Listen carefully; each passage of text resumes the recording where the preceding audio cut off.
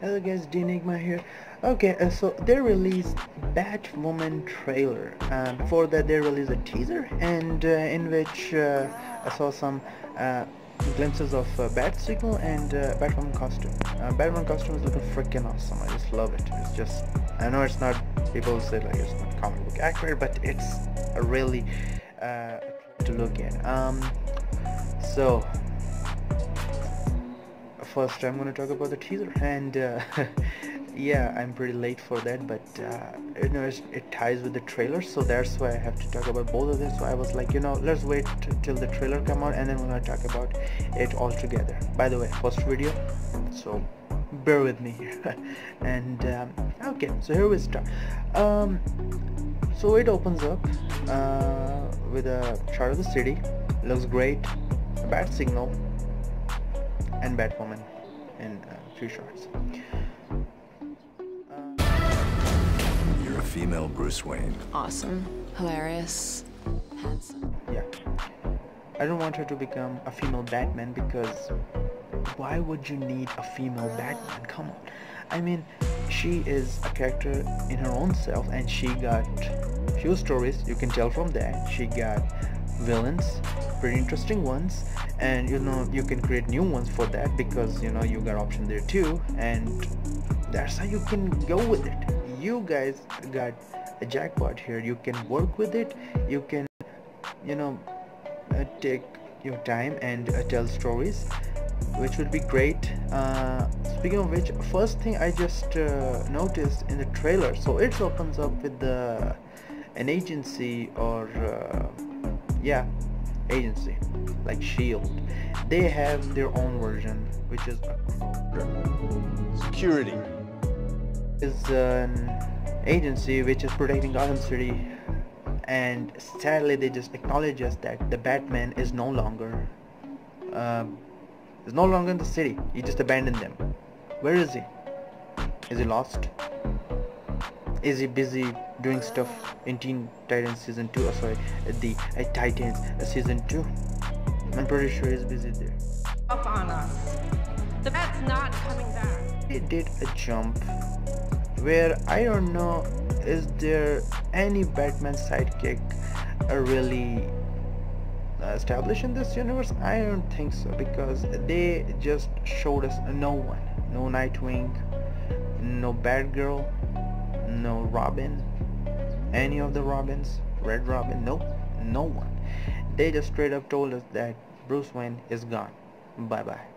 His whole Wayne Tower is like an abandoned warehouse, and it's sad, and the Batcave is underneath Wayne Enterprise. You know, you can give us a better Batman here, CW. Why didn't you give us a better Batman? You guys got the tools. You guys are desperate in need for a Batman, so come on, give us a definitive Batman for a TV show. You guys did so freaking much wrong with Arrow, with the Ra's al Ghul storyline. I'm still mad at that. You guys can easily jump to season 4 without even knowing that season 3 exists, because damn it, it was the worst season I've ever seen.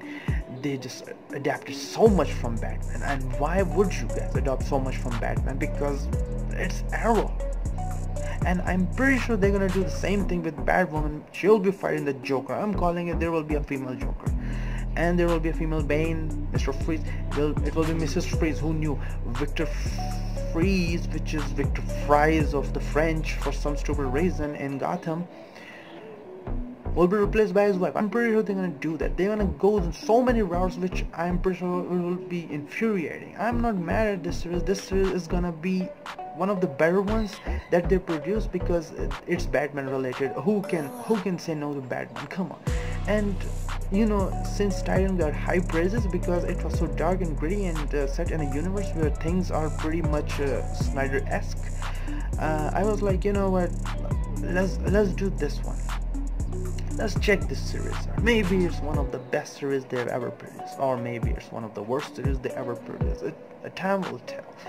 They have a reputation of ruining many storylines of comic book just for the sake of TV and just for the sake of few fan services, which then again, sometimes I don't have problem with, but sometimes is just pain in the ass. I just come on. Batwoman, I'm pretty sure there's Lucius Fox. I mean, I was calling him Lucius Fox. I don't know. Maybe he's Albert Einstein or someone like Jarvis, Jeremiah or someone like that. You know, they can come up with stupid characters like they did for Arrow. I'm still mad at Felicity Smoke. Come on. She was good at season 1 and then she become not that much good as season progresses. But yeah, we deal with that too. And the forced feminism, I just don't want that, because we all know she's a woman and we respect that. I love this character and I was like, this is gonna be awesome, looking forward to it. And as the damn thing pop up saying here is her, why going on the same route where Captain Marvel did, and look how much backlash that it got. You guys could easily avoid it. Come on. You guys have to go there. You have to go with the whole. Why going on the same route where Captain Marvel did, and look how much backlash that it got. You guys could easily avoid it. Come on. You guys have to go there. You have to go with the whole thing. Come on. I'm not mad at it, but it's just annoying at times. You know, we love watching our badass female characters, independent women with ethics, morals, with background and fighting and stuff. That's good.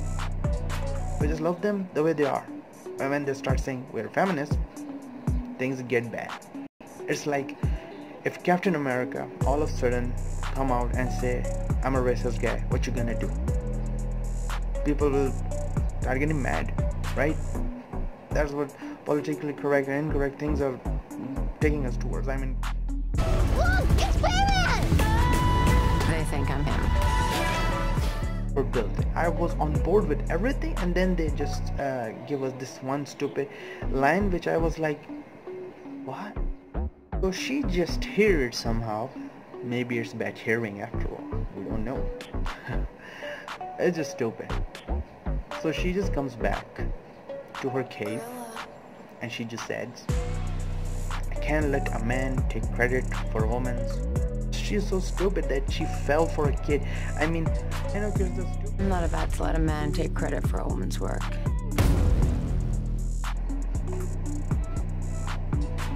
What? And also, one more line she said during the trailer when Lucius Fox, I'm calling him Lucius, I don't know who he is at the time of this video, until we find out later who he is.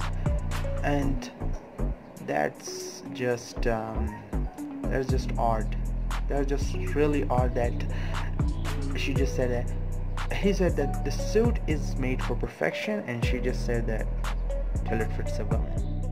The suit is literal perfection. It will be. When it fits a woman. And here she is like, I'm a woman. Why? We don't want that. We respect the way this character is. We love the way this character is. We don't want any hokey. Work with the CW. Work with the fans, man. Work with the fans. But they just straight up said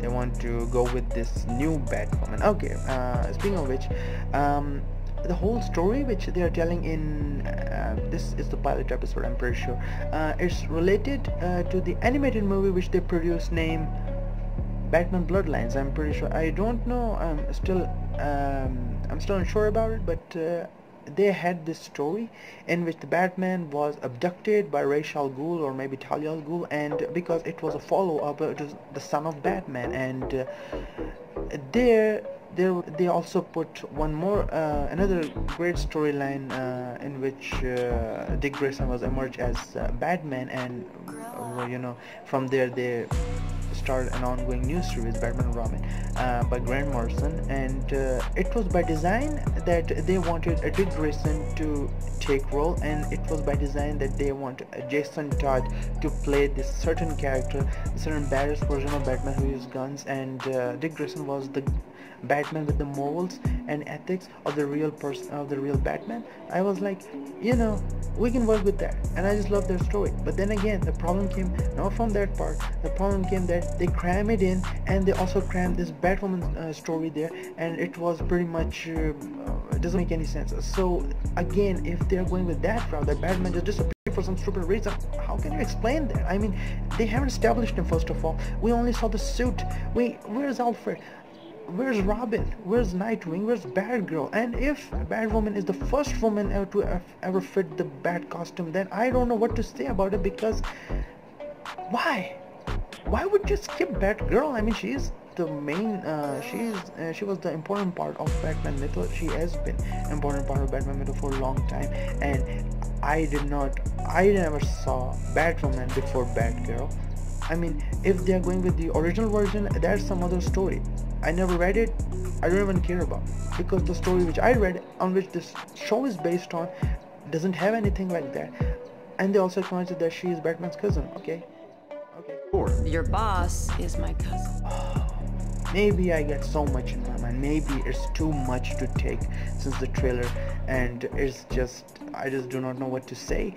The villain looks great. Okay, she's the white hair girl. I'm pretty sure it's Alice inspired. I can't remember which villain it is, but the way they are showing the white rabbit and the girl in blue costume, I'm pretty sure it's Alice. Alice the killer, maybe Alice the knife holder. I don't know. I just blanked out. Still I can't remember her name. It's just sad, and I don't do research for the sake of review, because it's on spot reaction. I do not got enough time to do it. Okay, so yeah, they just released a Batwoman trailer. Let's see where it takes us from there. If the series is freaking awesome, I'm like, you know, I would watch. Maybe it's like for one episode. If they do it for one episode and then they just move on and skip it, I won't have any problem with that. I will be like, yeah man, you know, it was one episode, cool, things became normal again.